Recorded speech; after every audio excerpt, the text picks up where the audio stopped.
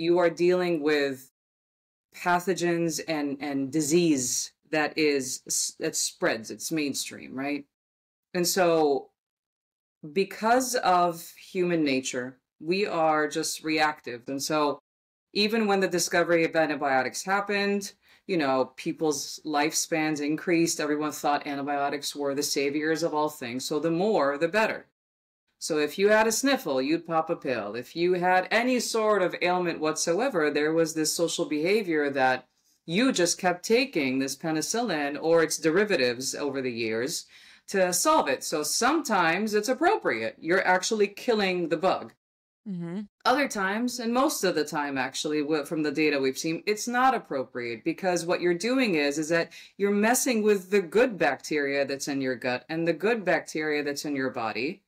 You're allowing for the bad ones to continue to thrive and grow. And even the good ones start saying, I need to maneuver and survive. And they start developing resistance, which in your case, Jess, probably, like if I were to oversimplify the situation, you took the wrong antibiotic for a pathogen that just kept evading it and ended up recruiting homies with it to be able to get worse.